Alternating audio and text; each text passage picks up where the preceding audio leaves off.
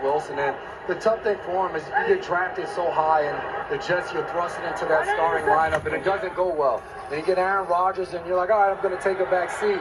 And next thing you know, he's thrusted back into the lineup. I think it was so important what you said, Catalano. Sean Payton said, I just want you to fall in love with the game of football again.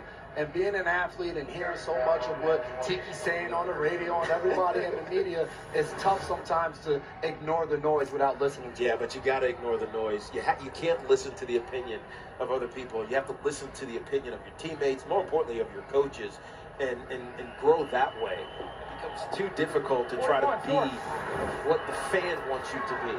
You have to be what your team needs you to be. Second down at 20 for Wilson. Dancing around the pocket, now on the move. We've seen this before, and it works well for him. A nice job tooling it upfield at the end. So Zach Wilson close to a first down. Yeah, it looks like he got it. You know, he gets pressure right away, Zach Wilson. And so he knows that none of these routes are going to come open for him to find. So he sees a void and just gets on his horse a little bit. I guess I should say Bronco. Gets on his Bronco a little bit into the open field. At the end, instead of going out of bounds, you put your shoulder down and go get it first. A 21-yard run. That's the longest play of the day by either team.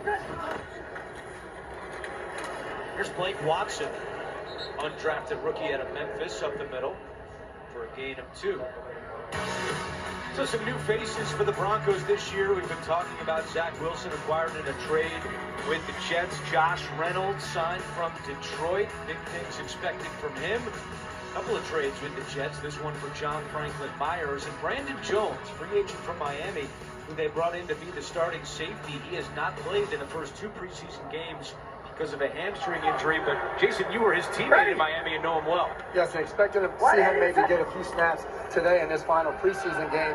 And Brandon Jones in Miami was a guy that blitz a ton. That was a hard hitter that still makes a really good catch over the middle and gets out of bounds.